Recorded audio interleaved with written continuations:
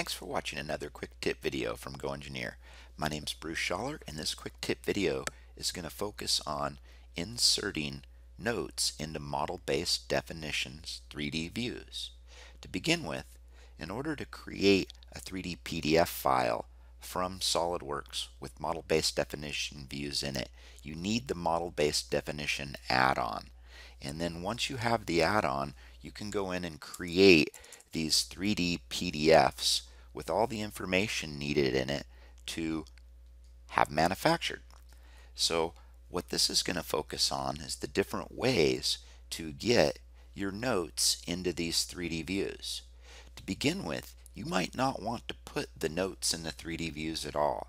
If you have some simple general note files, you might want to bury those in the 3D template, the PDF template. So when you publish your 3D views that you see below, they'll already have the notes in the template. I, however, like to put notes inside a note view where I have a lot of more notes that you might see rather than my general notes. I also like notes that go into a specific view so they can relate to a dimension or a feature, such as this triangular 4 note in here relating to this hole. So let's go back into SOLIDWORKS and see how we can add notes to our 3D model-based definition views. To begin with, this has no 3D views, so I'm going to go annotate this from scratch using the Dimension Expert Manager, now called Model-Based Definitions inside of 2019 or later. Inside the Property Manager still, it's called Dimension Expert.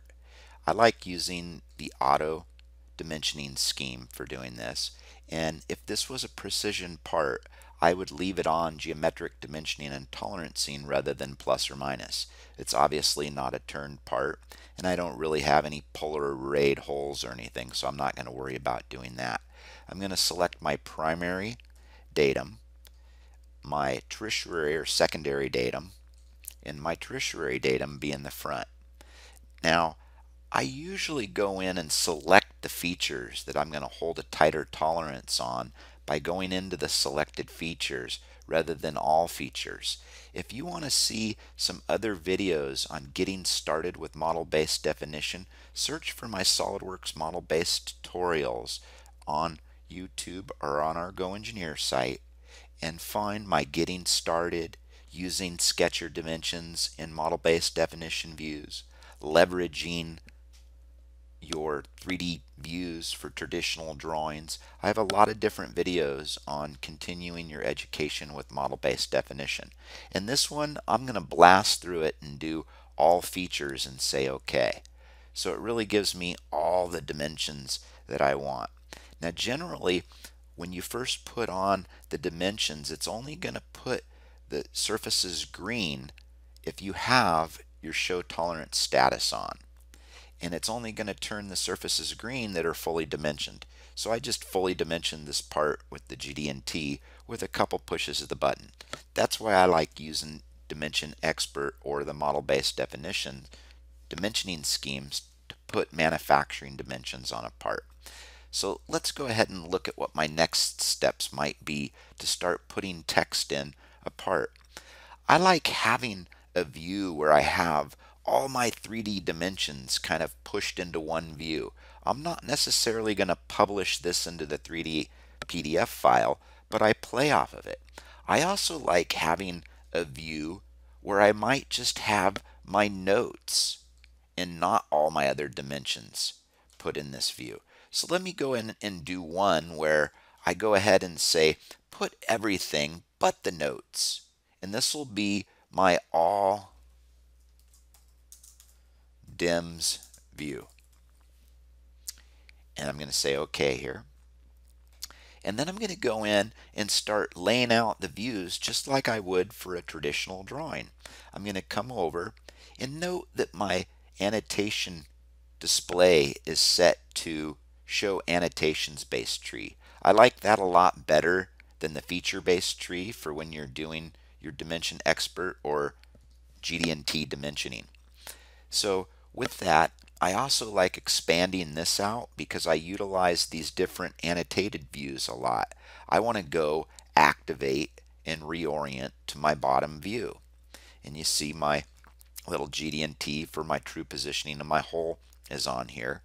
And I want to go in and put some other dimensions on it that are the basic dimensions for the position. If I right click over on the position of the holes and say create basic dims, it'll put those out there. Doesn't always do a perfect job. Sometimes you want to move the dimensions around a little bit, but it could have put those on automatically if under my options, if I would have had under my document properties the dimension expert settings under geometric tolerances. This is where you find all your tolerances. But if I would have had create basic dimensions checked, it would have put those basic dimensions on to begin with when I dimensions the entire part. I want to show the basics, and I might want to show another dimension in this view that is still in my all 3D dims view. So first off, let me go ahead and snap this view. So I'm going to snap my bottom view, and when I snap my bottom view, I only want the dimensions that are associated with the bottom to show up in my bottom view. So I have to uncheck the right and front. That way I'm assured that I'm only get the bottom dimensions to show up here. Now if I go back over to my all dimensions view, you're going to see there's some dimensions that are in my front view here that I really might want to put in my bottom view. So I'm showing you these steps because these are some of the same steps that you have to do when you mess up and you put your notes in the wrong view. You have to go right click on a note just like you do a dimension, and then you can go tell it to set that note to a different annotation view. I want that to go to the bottom view. So now if I go ahead and go back over to my bottom view, you're going to see that that 3D dimension is in the bottom view now. Now I don't really need to recapture this view at this time. This dimension is in the view because I set it to be on the bottom view. But I like to update my views, so I'll go ahead and recapture, and I'll double check and make sure that it's only capturing the stuff on the bottom view. From there, I'll go ahead and I'll add my note. If you're already on the bottom view, all you really have to do is drag and drop your note out. But who's to say when the note was saved to the library, if you're using a library note, in which this case I am, that the library note wasn't on one of the other view planes, like the front view plane. Notice when I drag this note out here, it doesn't look like a note unless I spun it in 3D. But if I right click on it, you're going to notice that that note was saved into the library when it was in the front view plane. So if I just simply change that to my bottom view plane, there's my note showing straight onto my bottom view. Plus it's now going to be associated only to my bottom view. So that's a good time to go ahead and either recapture the view, or you could go in and add your triangle. This is still done manually. You have to associate the triangle with the right note and know that that's going to come from like your more symbols. I last used my triangle, so I have it right up there, and I'll go ahead and add that to that particular dimension. So now I can just go ahead and say recapture this view. Since my note's already in that view, I really only want the front view. And it saw that there was something in there before I changed it from another view. So it's got the front view highlighted. I have to make sure I unhighlight that. That's one of the biggest mistakes people will make, because then that note's going to be showing up in a couple different views. So I'm going to go ahead and say check this here, and it'll go ahead and update that with that note. Now maybe I want to go in and create another view. Let's go in and kind of finish up creating a couple more views. I'm going to activate and reorient towards this view. I'm going to go in and clean up some of my dimensions a little bit so they look a little cleaner for the PDF drawing view that I'm putting them in. And maybe on this view I want to go ahead and capture just the front view. So I'll go ahead and do that. Capture just the front view. So it's only showing these notes.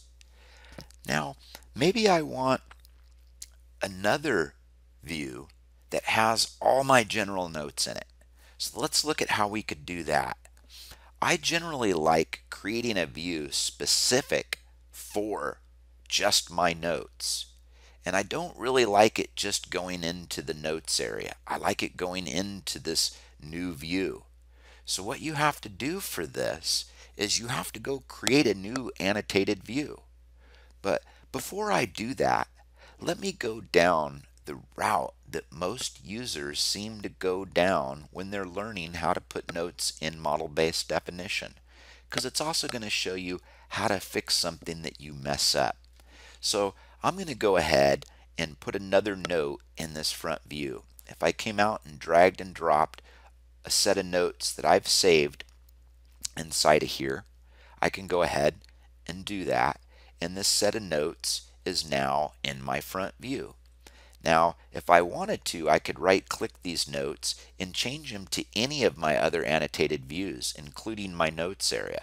But I'm not going to do that. I'm just going to leave it in my front.